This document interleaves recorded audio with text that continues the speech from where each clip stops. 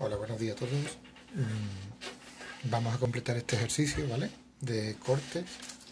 El corte ya lo tengo resuelto, ¿vale? Fijaros que, pues, si buscamos correspondencia entre los objetos, aquí hay un cilindro, ¿vale? Este hueco que tiene como dos pisos, la altura total la estamos viendo aquí. Me dibuja la línea de 45 grados para poder ahora acotar sin problema. Y este cilindro sería este, que tiene este hueco que viene por aquí. Y a esta altura, si buscamos aquí su correspondencia, entramos por aquí, ¿vale? Tiene su complejidad esta vista porque este hueco, al mirarlo desde arriba, lo veo aquí en dos líneas continuas, eso está claro, pero me está tapando cosas que ocurren por detrás. Fijaros que el diámetro es igual al de este chico, ¿vale? Que vendría aquí, y que esta circunferencia concéntrica mayor, también del cilindro, si lo busco, pues sería esta línea y esta de aquí. Es decir, que este objeto, ya lo expliqué un día, cuando vemos dos circunferencias pues concéntricas, las dos quedan vistas, el hueco es de esta forma, ¿vale? Es mayor y después se estrecha, pero en la sección vemos que vuelve a abrirse, ¿vale? Sería algo pues de esta forma. Y bueno, la verdad que da cierta complejidad hasta entenderlo. Esta línea discontinua, ¿vale? Que se refiere a este cilindro por ese ancho, es esta aquí, ¿vale? Ahí no nos podemos confundir. Y ocurre lo mismo, que este cilindro tiene el mismo diámetro que este, por tanto, esta sí tenemos que tener claro que viene aquí, ¿vale? Porque parte de la circunferencia mayor, que es esta. Y desde aquí, pues sale pues este cilindro.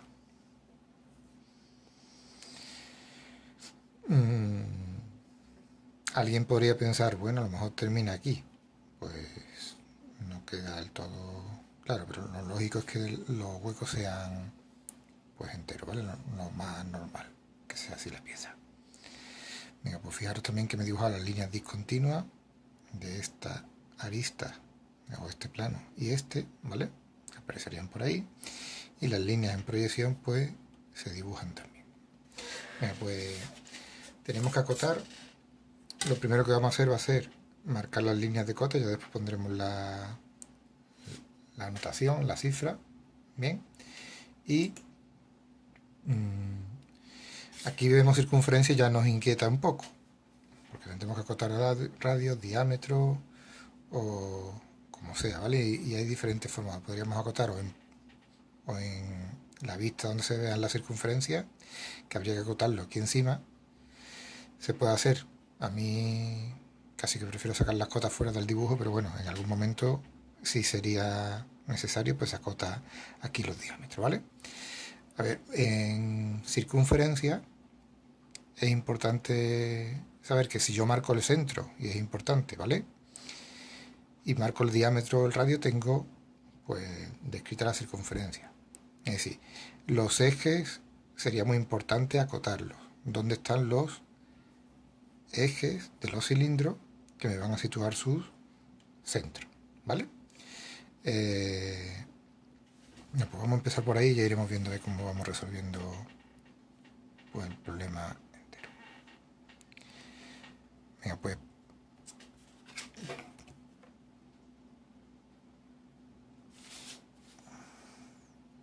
voy a sacar líneas perpendiculares a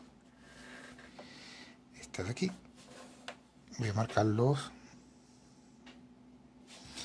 Bueno, voy a hacer primero una, pues eso, a unos 0,7 milímetros, perdón, y voy a ir marcando los ejes.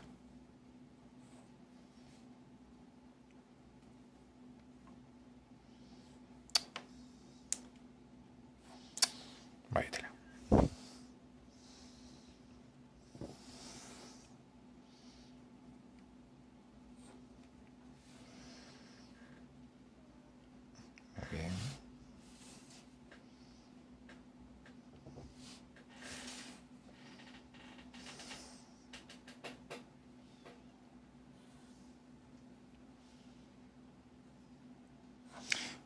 con esto vamos a tener situados los ejes, ¿vale? Vamos a dar una marca de aquí a aquí, otra cota aquí, aquí y aquí. Ya tendríamos situados los centros de mi hueco y de mis cilindros, que es importante. Acordaros también que a mí me gusta dar una cota global. A veces no es necesario, y en los ejemplos que he visto de solución de problemas, pues no la ponen, pero bueno, venga, si no queréis ponerla, pues la vamos a dejar esta vez así.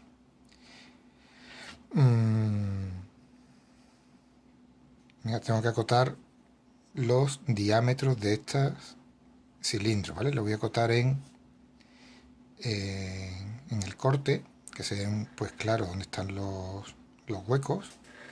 Bien. Y para eso me puedo sacar a derecha y izquierda, ¿vale?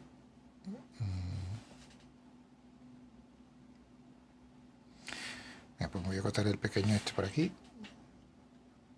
los grandes hacia afuera, hacia el lado que más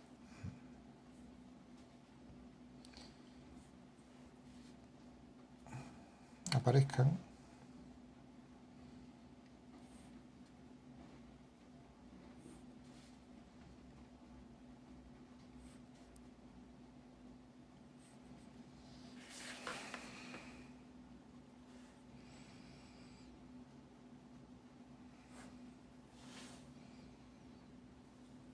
Me estoy pasando y esto habrá que borrarlo.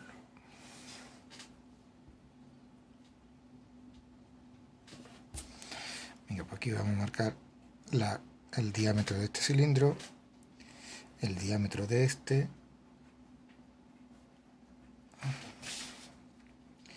y tengo que sacar hacia afuera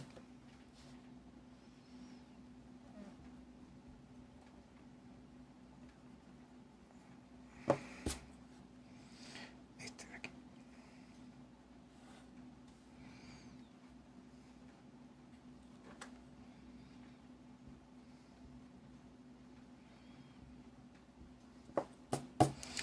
Vale, ya tengo los diámetros, tengo el centro, pues este cilindro estaría perfectamente acotado, ¿vale? No tengo que coger ya medidas hacia el extremo porque me lo está dando aquí el centro y podría construir perfectamente la figura, ¿vale?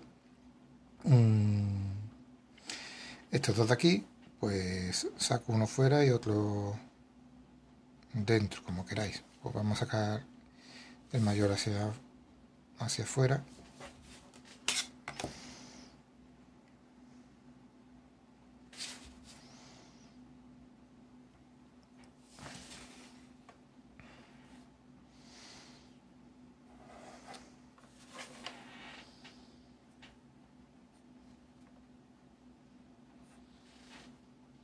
Sería esta la cota.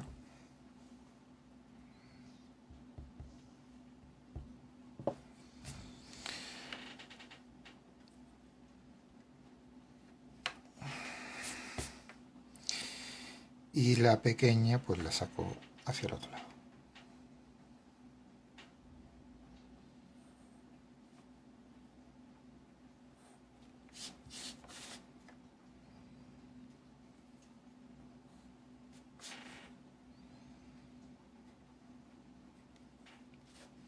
¿Vale? Venga, los diámetros estarían acotados, la posición de los ejes también, ya solo me falta, pues, eso, están acotados los diámetros, la posición de los ejes también, me faltaría acotar pues esta geometría, ¿no? El quiebro este que lo puedo acotar, pues, aquí.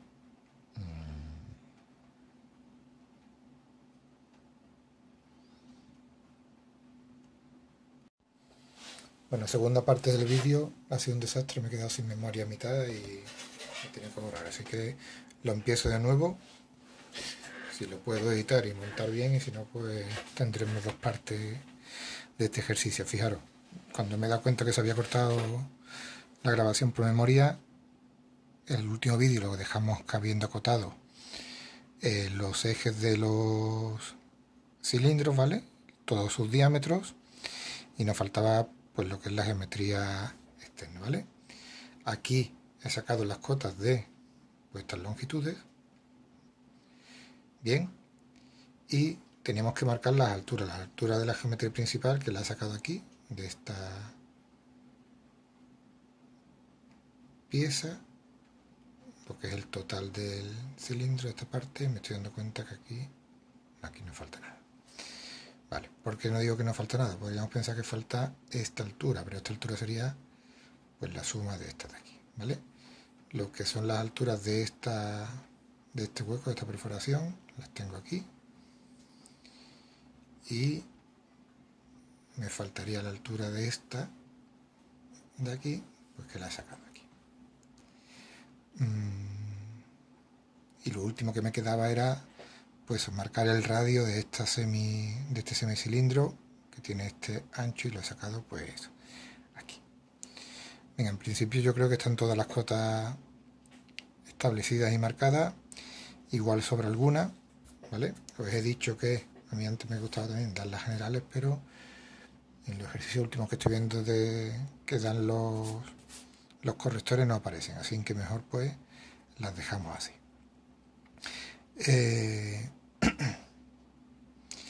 Hay que acotar, ¿vale?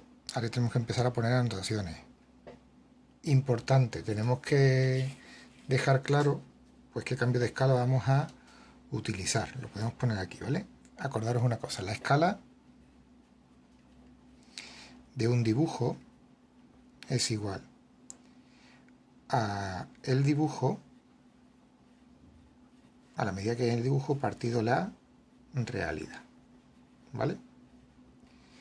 En este caso la escala que tenemos es 2/5, ¿vale? Si queremos pues conocer la realidad, que es las cotas que vamos a poner aquí, diríamos que la realidad es igual a la medida del dibujo partido la escala.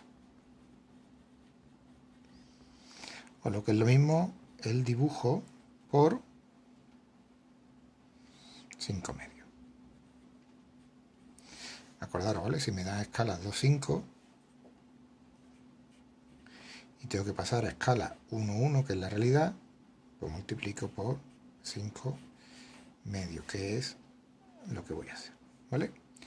Esto hay que especificarlo, lo están pidiendo que lo hagáis. Multiplicar por 5 medios es multiplicar por 2,5. ¿De acuerdo?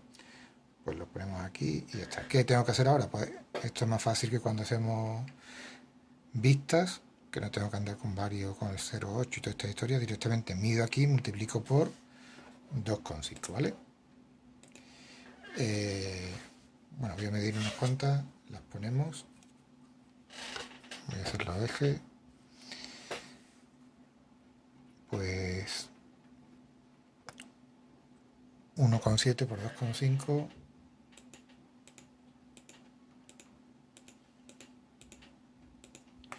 4,25.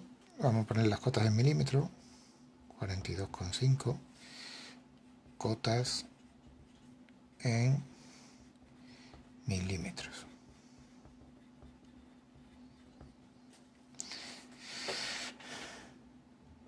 Siguiente serían 3,4 por 2,5. 8,5 serían 85, ¿vale? La siguiente pues es lo mismo, ¿no? 3,4 también 85. Y la última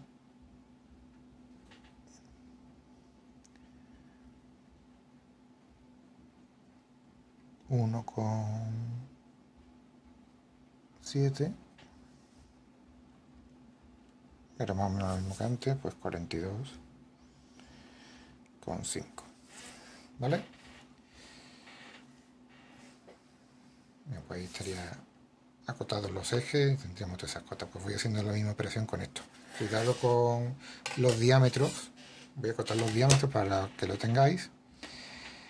Este sería de 1,6, ¿no?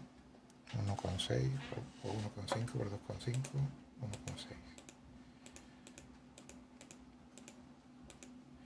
Es 4. Importante, como es diámetro, el simbolito de diámetro, ¿vale? Sería 40, perdón. Este era el mismo, diámetro 40.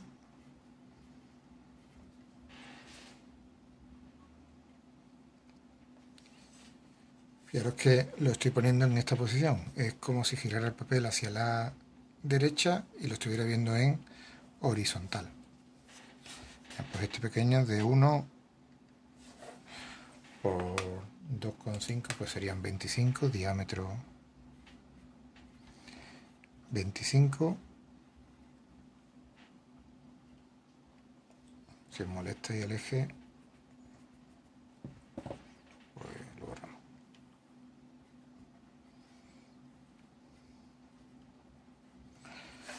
Y esto de aquí pues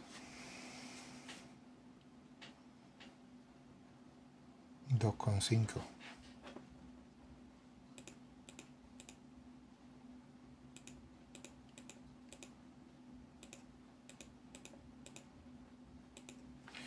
$6,25, 62,5 y es un diámetro.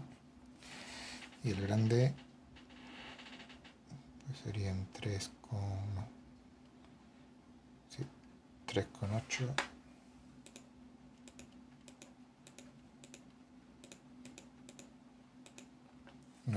95. ¿Vale?